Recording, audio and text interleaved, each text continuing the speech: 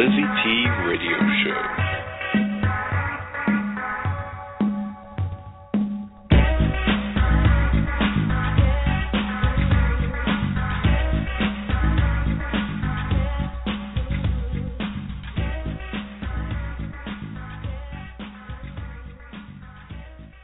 Canadian show, North American radio show, and now worldwide show, the LizyT Blog Talk Radio Show. She wants to know who you are, what you do, your contact info, anything new. And now, welcome the amazing LizyT.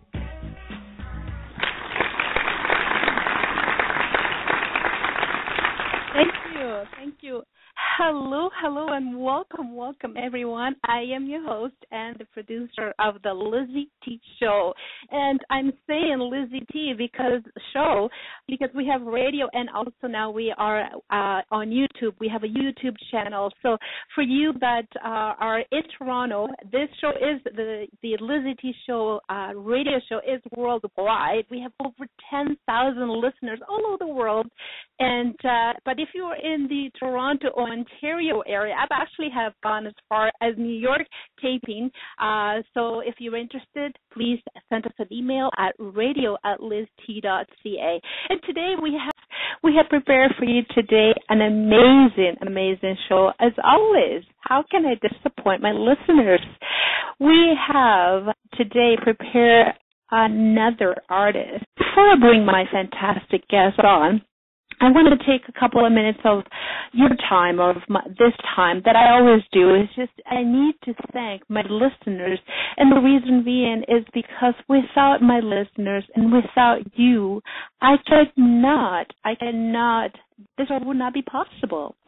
And can you believe this show? This show has been listened right now in Australia. So good morning to my Australia listeners, in South America, Central America, Jamaica, the Netherlands, and here through our beautiful provinces, especially in Calgary, to also in the United States. We have had listeners and guests from Washington, D.C., Texas, Kansas.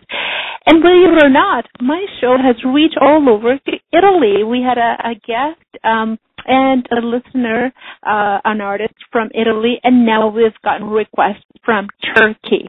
So this is amazing. And this, I planned for this and I prepared for this, but it's really, when it's here, it's unexpected, and I'm very overwhelmed. I'm very honored, and I'm very happy for this.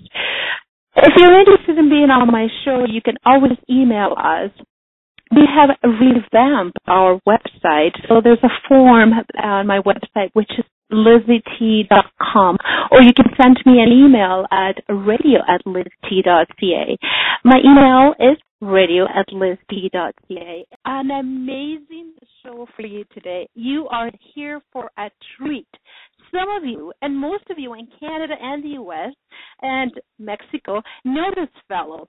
And I have to admit, I've been following him. I love him, and he is one of my favorite people in the whole world. I've been following since I was a little girl. I remember when I first came to Canada back in '92, the first exposure that I had to Canada was skating. And there was the Olympic era, and obviously this guy was there. I'm talking about everyone. You have seen me promoting this fellow for the last few weeks, and here it is.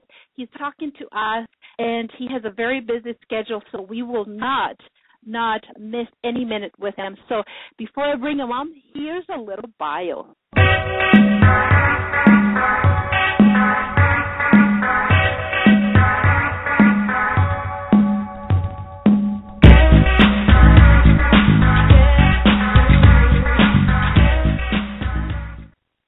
Elvis Stojko. Elvis was born on March 22nd, 1972. Canadian figure skater. He is a three-time world champion in 1994, 1985, and 1997. Two-time Olympic silver medalist in 1994 and in 1998. And seven-time Canadian champion 1994, 1996, 2000, and 2002. Stojko was born in Newmarket, Ontario, Canada, to a Hungarian mother and a Slovenian father, and it was named after, yes, Elvis Presley, of whom his parents were huge fans. His parents arrived in Canada in 1955. Stojko grew up in Richmond Hill, Ontario. Stojko began skating at the age of 4 and won his first trophy when he was only 6.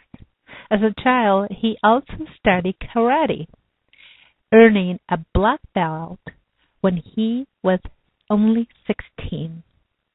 He has incorporated martial arts moves into his skating. He competed in the 2005 WKA Canadian Championship and placed first in the Chinese martial arts division. He also likes to ride dirt bikes.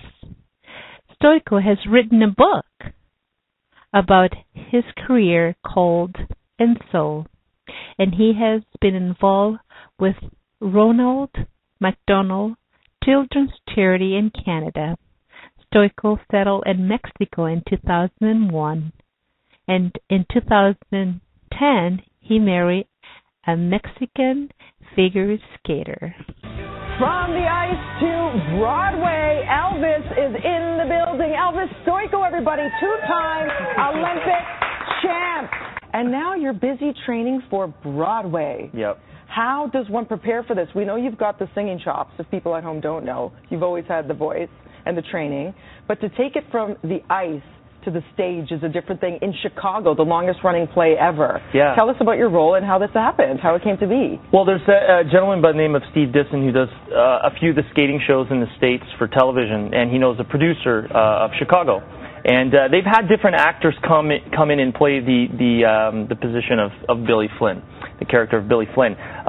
Billy Zane's played it. Richard Gere on film. Yeah, Billy Ray Cyrus. So he spoke with Steve Disson and said, we're looking for maybe a skater. Do you have a skater that might be able to do it? And he said, well, Elvis has been on stage with Grease before. He's got a background. I think he'd be great. So I did a small audition tape back in the summer. And I sent it in, and they said, no, we can work with this. This is great. You know, and I told them, I said, by no means am I a professional, but, you know, performance is performance. And without further ado, everyone, let's welcome you that are listening to us all over the world, the amazing, beautiful, fantastic Elvis Stojko.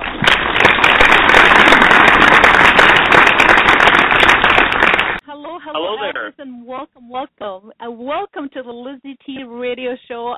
What an honor. I have to confess, I have to be honest with you. I'm shaking, I'm nervous. To us, it's just a huge, enormous pleasure to have you here with us.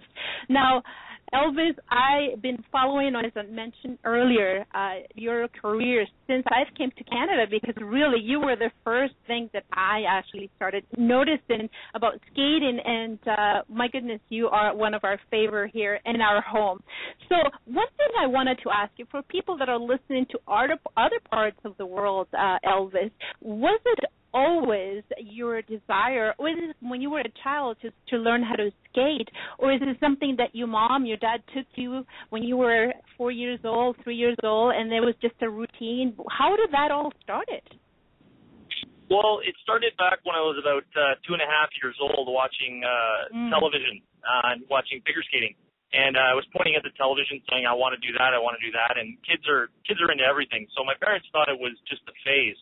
And they finally took me when I was 4 years old, but yet my mom really had no idea where to go. My parents didn't know anything really about figure skating other than the fact that, you know, they used to watch it and love watching the skaters, but they really didn't know where to go. So my mom went to our neighbor, and across the way we owned a 50-acre farm up in Queensville, Ontario, and they said, you know, there's a skating rink in Newmarket. And let's see if we can sign him up for learn the skate program and see how he likes it.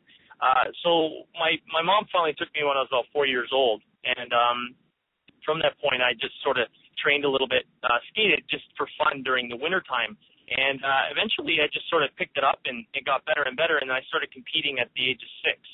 And from there it just started to grow and it went from there. Did you actually like it? Is this something, because I have 2 girls and I've put them in different activities and they kind of like it at the beginning, but then at the end, I'm tired, I'm bored, I don't like it anymore. Did you actually like it, or it was a routine, something to do? Well, it was something at the beginning. I enjoy individual sports. So, whether it be the skating or when I was in the dirt bikes, I'm doing a lot of kart racing and car racing now. It's individual when I'm out there doing my thing, and I love learning. I like to test my skills and be competitive with myself. And skating was a great opportunity for me to do that. I wanted to spin and jump and do all the athletic stuff. And I really enjoyed it. I really enjoyed pushing the envelope.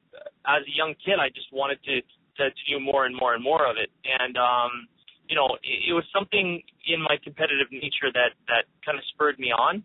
And, in anything that, someone that competes at a high level, you got to have a passion for it. Or, when those times that, I was tired, in the middle of, a height in my career, I was tired. But, I made myself go to the rink and dug deep and pulled that out. And you can only be at the top when you kind of go to the rink when you sometimes don't want to go, but you got to have a love for it, or it just isn't, it just won't work, that way. And there's a lot of skaters I met over the years that, they were talented, but really didn't want to, push to the level, to get to, that super, super high level, but they just enjoyed skating. And that's a great thing too, because skating is something that, you can get in shape, get your body in shape with, and just something to enjoy. You don't have to be, going to the Olympic Games if you don't want to. And I think that's what helps with you, Elvis, that you were able not only to push the envelope, but then you got rewarded for it. And I think that's really what, as an entrepreneur, as a person in the radio and the media, when I get success in one thing and then I can jump in the other, I love what I do. I couldn't think of doing anything else, and I think that's the same thing for you. Now, did it ever cross your mind, Elvis, that you will be winning so many medals, you'll be doing so many shows all over the United States, Canada, you've gone to Europe, I don't know where else you've been all over the world. Ever cross your mind that from going to a little skating rink here in Ontario to what it is your life now? It's when you're that young, you don't really think of it that way. For me, anyways, I just wanted to skate. I just wanted to experience what it would be like to be on the ice, and each step of the way, you gain a little bit more experience. You learn more about it. And it was not until I was about 9 or 10 years old that it actually clicked in my head that, maybe I could make the Olympic team one day. And, some of the coaches that had worked with me had said, to my parents that I had some talent, and, I was a hard worker and I listened, and, I was very coachable. And, it was something that I always kept close to my heart, that it wasn't so much just about the winning, it was about the experience. And if you really love what you're doing, you never really know how far you can take it if you just, open up. What becomes tough is when you start really only focusing on the win and the real competitive aspect only. You got to have a balance, and that's what burns a lot of athletes out, not just skaters. It's just too much pressure to win all the time instead of the actual enjoyment of the activity itself. It's like, I use an example when I'm racing that, I'd love to win, but just being in the pack and being involved in the race, the actual moment of the competition or the race, is where you get your thrill. The thrill of victories at the end, and sometimes you make it, sometimes you don't, but it's about the moment that you're in. And I think that's the biggest thing that I learned over the years, because being at that top level and people expecting you to win and being at the top, it's not an easy place to be. And pro athletes know this experience, and it's hard. I mean, it's not something that is very comfortable. And you have to find a place in your mind where you can just be that kid again, even at that high level. And I always try to tap into that. Why did I start skating? It was the love for being on the ice and that enjoyment. Mm-hmm. What would you say, Elvis, that it was one of your highest highlights in your career? What would you say that something that you will ever forget? Perhaps the first gold medal, perhaps getting married, moving to another country. What would you say was the biggest highlight in your career? The biggest highlight in my skating career, I think, was the fact it wasn't so much just about the win, but I think the big thing was that I didn't conform. I had a lot of people in the skating community that wanted me to change and just become another one of the artistic quote-unquote skaters that did ballet, and they wanted me to do more of that style and skate to like a more classical approach. And I just was like, that's just not me. I didn't agree with that. I've seen skaters that have had over the years an incredible personality, and then they would get changed by the system because in order to win, you have to be a classically trained skater. And I'm not saying to take that out. I'm just saying that skating can be so many different things. It can have so many different personalities. But if you end up making it look all the same, it becomes boring, and you're pushing away a different market of people that come to want to watch and enjoy it. And for me, I just said no. I'm going to stick with the way I view skating for me, and I continue to do that. And it was hard. Like, it was not an easy thing because I had a lot of people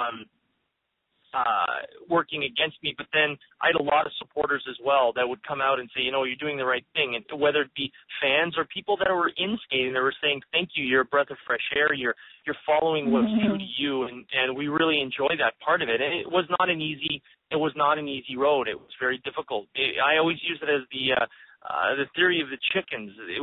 When you have a big field of chickens, you're going to see them all pecking in one area, and one chicken will leave and go peck in another area. A couple of chickens will come over and peck that chicken to get it to go back. If the chicken is weak, it'll go back to the group. But if the chicken stays, yeah, it'll lose some feathers, but eventually, one by one, the other chickens will come over and come to that area. So it's a matter. We end up doing that in our own society. It's funny enough that if you see someone kind of going their own direction away from the main group, it's just natural for them to feel, oh, am I doing something wrong? Well, let's go get that person and bring him back to our group because we feel more comfortable if he's here and not changing what we've already set, what we've done for years. But then if you just realize that I'm not trying to change the sport, I just want to add another dynamic to it. I'm not competing with them. It's more or less to show, have an open mind. And I think for me, the biggest thing was not conforming to that. And after that, I realized, you know what, that's very much in everywhere in life.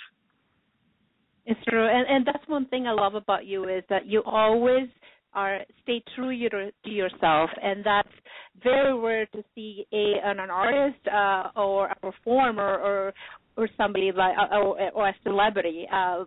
Many things happen. They change. They go through other phases in their life, and some phases are not good phases, and some phases are good. And in your case, I love that you always stay true to yourself, and that's phenomenal. That's fantastic, and that's what I think. It keeps you growing, keeps you changing. And on that note, I noticed that you've gone through skating to racing bikes.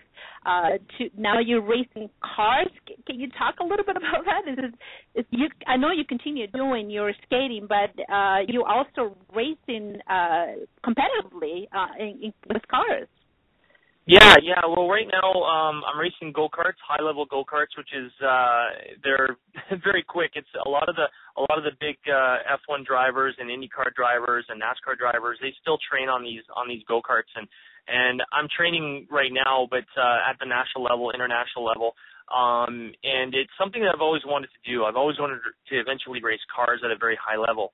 And I got started back when I was about 7 years old with motorbikes. And my neighbor, actually, the neighbor that helped my mom find a place for me to skate, son used to race dirt bikes. And I used to go to the house and watch him race around with his buddies, and I ended up getting a bike later on, and I did in the summers. Now, I didn't get into racing bikes because during the time of skating, I didn't want to get hurt racing. So what I did was I ended up doing a lot of riding with some of the best drivers around in California and North America, and really enjoyed that. But later on, I used to go to the track. I got invited to come to a track and do some performance driving with cars. And I fell in love with it. And this was back in the mid-'90s. And I had an offer. They wanted to, a couple of guys got together and they offered me a spot to be able to race a Canadian CAS car, which is now altogether is called NASCAR in Canada as well as the U.S. But they wanted to train me to get me set up and race some CAS car series. But I was already competing at a high level in skating, and I don't think my sponsors would have been happy if I jumped in a race car. So I always had that in the back of my mind, and back in 2011, I told my wife when we were living in Mexico, we've moved back to Canada now, but I was talking to her. I said I really want to start, going towards my goal of racing cars. So I started racing go-karts in the last number of years. Got to number 2 in Canada last year in my division, and it's been growing and growing, and it's something that I absolutely love. I've always been mechanically inclined. I love the technical aspect, the physics of it, and I just love the sensation. And it's something that it's always been a passion, and I want to continue doing. And it's something I can continue doing for the next 10, 15, 20 years. And I love it very, very much. And skating is still always there. It's part of my life, and I'll still be doing shows. And but the competitive aspect is always in me. I love that challenge, and it allows an outlet for me that way. It's true, and if I know you probably, which obviously I don't know you, but if I can see by your determination and whatever is it that you do, you're probably going to be doing great at it, and medals are going to be coming up your way, and you're going to be doing this for a while. And this is the next phase of your career, which I find that is phenomenal, switching from one extreme to another, kind of. Now, you also, as you heard from my previous bio, you were involved on a play, Chicago. What? You're not skating, you're not racing, you're dancing and singing? What's that all about? Well, I got the part through Steve Disson. I had mentioned in the little interview that you had played. He's done a number of shows for skating in the States, and you, the producer. The producer was looking to have a skater come and play the part, one of the parts in the show, and Steve Disson had pointed out that I had done singing and some acting before, so I did the audition last year and sent the audition in, and they really liked what I did. And, my background, my father was a classically trained tenor, and he worked with me. I also worked with a lady here in Toronto, high-level singer who done classical stuff. So I did some work with her just on bass and all the classical training. And I ended up getting the part and just enjoyed it. It was just a wonderful experience to be actually on Broadway to play Billy Flynn. I was there for a week, and then I played at the Princess of Wales Theatre. Mervish was fantastic, and then eventually we ended up getting this year we're doing a stage show, ice on stage at the Princess of Wales Theatre. End of December, beginning of January. That connection that I had with Mervish is, and they decided to do a skating show. And it's been a wonderful ride. Like, there's been so many great networking communications between people and creating different shows and different things, variety of different things that is just, being very creative. And I'm just really happy that I had that opportunity to, learn from the best too, being around people on Broadway, the best of the best, and doing the acting and the singing and, everything else to go with it. So it's like cross it off my bucket list and on to the next thing, which is great. Wow, you must have all your list on your bucket list pretty much filled, because I don't know anybody that can say check, check, check. Now, is the Broadway Chicago show, that's pretty much done over? You're not going to go to another season or another road show? Well, they had spoken last year about bringing me back again for the next season.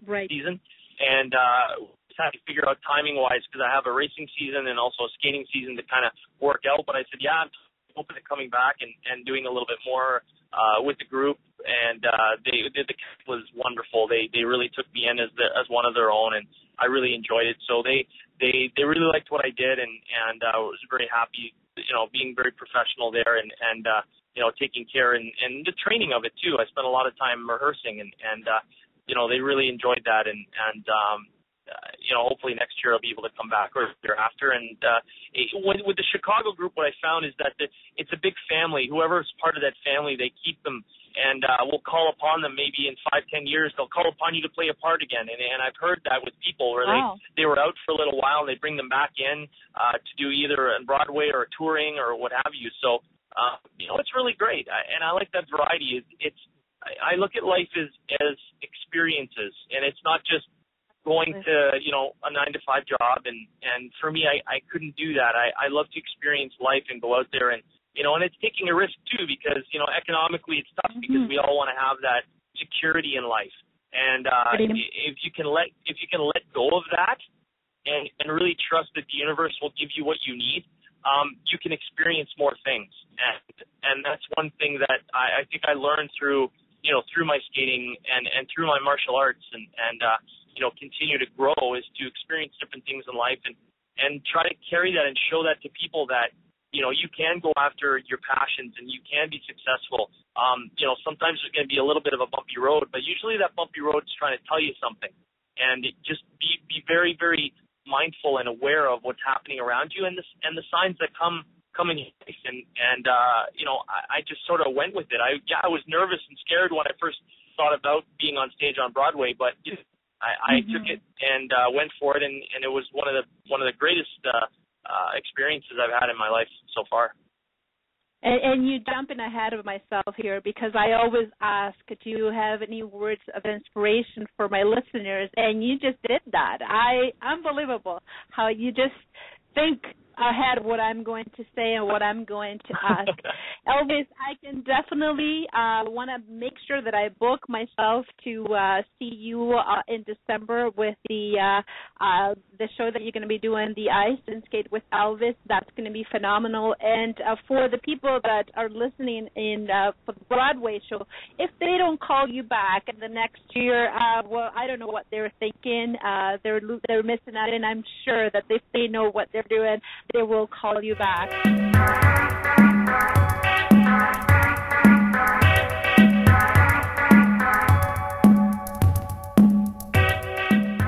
This is your host and the producer of the LizyT show, and if you're listening, my goodness, I've been promoting this fellow for the last 2 weeks, and you have a treat that you have no idea, Elvis Stojko, the medalist. And I had the opportunity to meet him very, very briefly about maybe 6 months ago when I went to a presentation for Kangen Water. Now, I don't know if many of you know what that is, but it's very rare for an artist or celebrity to endorse something and tell other people how good this product or this thing or this is it. So Elvis has been endorsing Kangen Water, and I was very impressed by the presentation. So Elvis, do you want to talk a little bit about what is Kangen Water? Yeah, it's I met a gentleman a few years back in 2009. Both my wife did here at the CNE when the CNE was going on, and I was having trouble with lactic acid buildup. I was having trouble cleaning out my system, and one of my friends told me about this water, this amazing water, and so I met the gentleman named Alan Sachs from Vegas, and he gave me some water to try out. And I couldn't believe the difference in 24 hours, then 48 hours, and then a week later. And basically, Kangen water means bringing back to origin. It's a Japanese term. It comes from a machine, a company called Enagic, and they make the machines in Japan. They're medical-grade machines. It's basically a water ionizer that changes the structure of the water to make it alkaline. It also makes the water microclustered. Short version of it, basically, it's easier for your body to absorb into your cell membranes, and as well as being the antioxidant properties. Everyone's talking about antioxidants these days.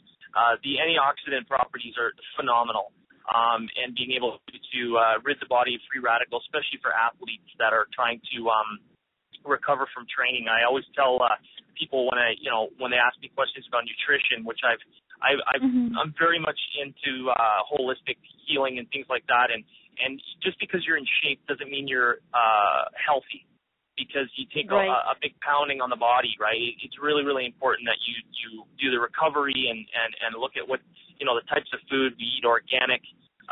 My wife and I are very conscious of the chemicals that are in, whether it be, deodorants and fluoride that's in your toothpaste and all of that stuff. And the water is our staple. We have it every day. It's our base for everything around it.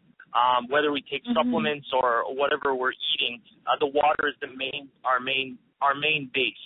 And the Kangen water is just phenomenal. The biggest thing I noticed with the water, for 25 years, I had an issue with my skin. I had a really bad acne issue. I had cystic acne on my back. I had it on my neck. Really? I had it started when I was 13, and a lot of people didn't know. They only saw a little bit on my face even into my 20s. But I had it continually into my 30s. And through the research, it was an ongoing, almost a lifelong search to try to find an answer. I'd gone to doctors with tetracycline and Accutane, which is horrible stuff. It ruins your organs, and I've heard people with kidney failure and all sorts of stuff with the medication. So I wanted to find out what the answer was. Well, I found out milk was a big problem for me. So I cut out milk about 20 years ago. I don't drink milk anymore. I watched the dairy products, and then I found out that anything that was carbonated was a lot of issues. So I haven't had anything carbonated or had any soda pop or anything like that for at least 10 years. And I stayed away from it completely. And it helped my skin. Didn't clear it up completely. But then from there, through, sending it out to the universe, and I started meeting the right people, talking about pH balance. And I kept hearing about this pH and alkalinity a number of years ago before I even got onto the water. And once I discovered that, simply enough, to make a long story short, what I found out was that my body was trying to get rid of toxins through all the lactic acid buildup from the years of training. My body couldn't really build the fat around me to store all the toxin. That's basically what happens when people gain weight. It's basically over-toxicity of the body, and then you end up storing all the toxin in the fat cells. Well, I couldn't make the fat because I was burning it off. So the only way it could get out was pushing it through my skin.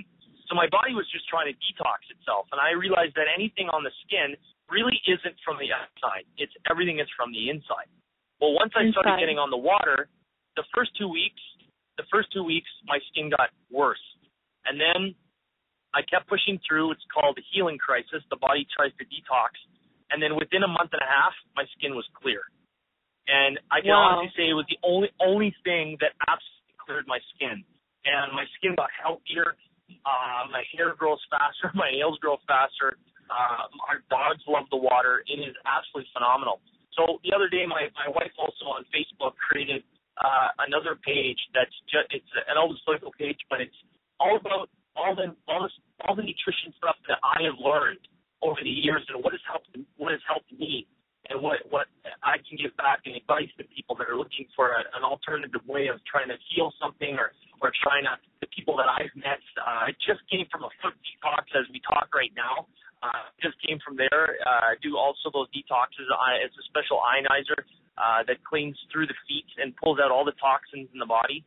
So there's a lot of different things that I've discovered over the years that I like to share with people. So we have that on Facebook. And it's a page for that, and it's been wonderful. The Kangen water is phenomenal. It's something that it's a wonderful thing that can help not only yourself but pets and animals as well. Interesting. And I will have everyone the link for the fan page that Elvis saw Kangen water for you to get more information. Also, obviously, there will be the link for his website. And I don't know if somebody's listening to us, and I've had listeners in Ukraine, Europe, everywhere. And if you also need to get in touch with Elvis, his website will be there for more information. Elvis, I cannot thank you enough for sparing a couple of minutes, and we're going over, and I know I promised you that it will not take long, and I'm so sorry, but I appreciate you sticking out with me here through the show. This is amazing This is fantastic, and I know that you are listening to us all over the world. I really appreciate his words of inspiration, his experiences, and now he is promoting Kangen Water, which is phenomenal. If you want more information, again, the fan page will be there. So thank you so much. Any last word, Elvis? Oh, I just, for people out there, that have supported me over the years, I just want to thank them. They've been wonderful, and I'm continually doing things in skating. And my wife and I have moved back to Canada. Now, we're living in Richmond Hill now, and just follow me on Facebook. I've got a fan page there that you can like and follow that. My website again, elvisstojko.ca. I've changed it around, and there's more stuff available there. And Instagram and The Real E Stojko on Twitter. All of that information is there available. And, with all of that, people can get in touch with me and ask questions and so forth. And, I'll try my best to reconnect. And I just want to thank everyone for the support over the years. Well, thank you, Elvis. Thank you so much. Have a great day. Yeah, thank you.